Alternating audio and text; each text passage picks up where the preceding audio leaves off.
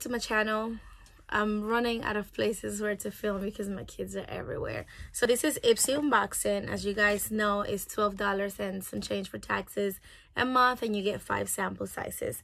So this month, the bag is black. It says your magic, and then it looks like such. This reminds me of Bad Bunny or the Illuminati. So that's the only thing I can call, like, put it together.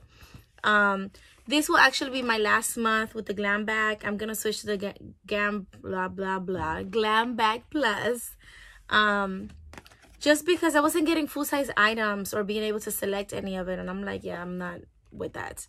So they brought back the little pamphlet showing you the items you got. This was my items of choice, which I gotten before somewhere, probably in this bag as well. Ofra Cosmetics highlighter in Blissful. This is the full size, and it retails for 35 bucks. Let me see if I can actually.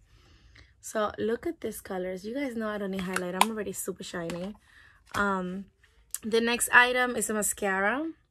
This is It Cosmetics Lash Blowout Salon Volume Lift Mascara in black. Retails for 25 bucks. This is the container. I'm not going to be opening it so I can, you know, keep the freshness of the product. The next item is a set of face masks. Retails for 5 each mask.